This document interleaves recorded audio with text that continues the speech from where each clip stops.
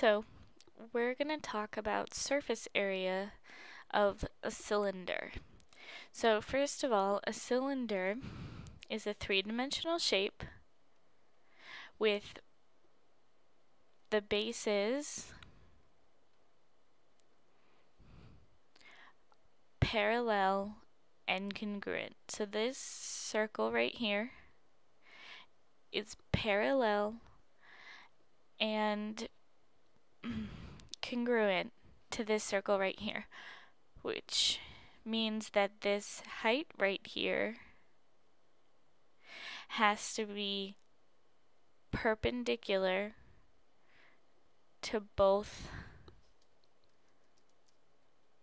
of these circles. So to find the surface area of a cylinder, we take circumference times height plus 2 times the base area of these circles. So we're going to write this a little different way by filling in some things. First, circumference is equal to 2 pi r. So 2 pi r times h would be 2 pi r h plus 2 times the area of one circle. Well, the area of one circle is pi r squared. So for our final formula for surface area is 2 pi rh plus 2 pi r squared. So now we're going to find the surface area of this cylinder. So the surface area is equal to 2 pi r. Our radius for this is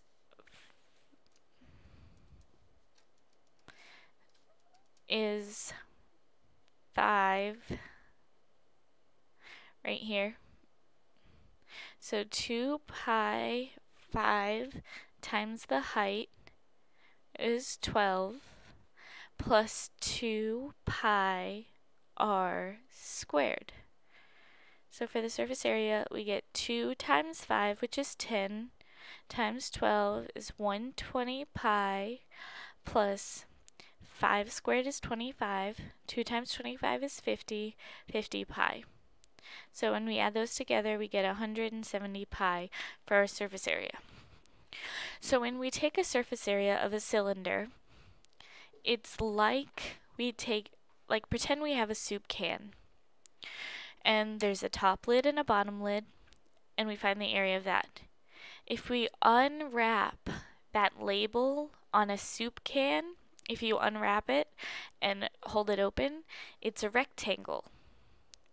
So right here, this part of our formula is finding the area of that rectangle, which would be if I were to unwrap this cylinder, I'd get this rectangle, and this top of the rectangle would be the circumference, which is 2 pi r, times the height, which is 12.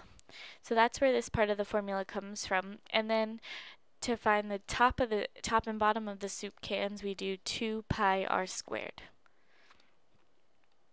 So find the surface area. So if you remember, it's 2 pi rh plus 2 pi r squared.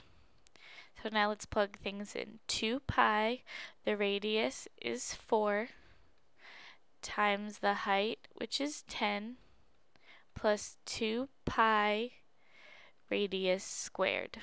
So the surface area is equal 2 times 4 is 8, times 10 is 80. 80 pi plus 4 squared is 16, times 2 is 32, so 32 pi. So our surface area is equal to 112 pi. Okay. So we're going to do one more example Find the surface area of the cylinder. So surface area is equal to 2 pi RH plus 2 pi r squared. Now you don't have to write the formula every time you do a problem, but when you're learning the formula, it helps to write it down because then you'll remember it and then you won't have to write it down anymore. You'll just know it. So 2 pi r right here, which is 3, times the height. Now remember, when we say height, we want the edge that is perpendicular to both of these bases. So that's that height right here. If we were to take this height, it would be perpendicular to the rectangle that goes around the cylinder. But we need this height, which is perpendicular to both bases. So our height for this is 12 plus 2 pi r, which is 3, squared. Surface area is equal to 2 times 3, which is 6, times 12, which is 72. So 72 pi plus 3 squared is 9. 2 times 9 is 18. 18 pi. So surface area is equal to 90 pi feet squared. Because remember, when we find surface area, we're finding a two-dimensional area. So if I had my soup can, or if I had a cylinder container and I was wrapping it up for a present, I want to find how much wrapping paper goes around it.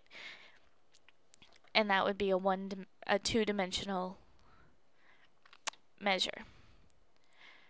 So that's all for surface area, but next video we're going to talk about volume of a cylinder because it's a little bit different than volume of a prism.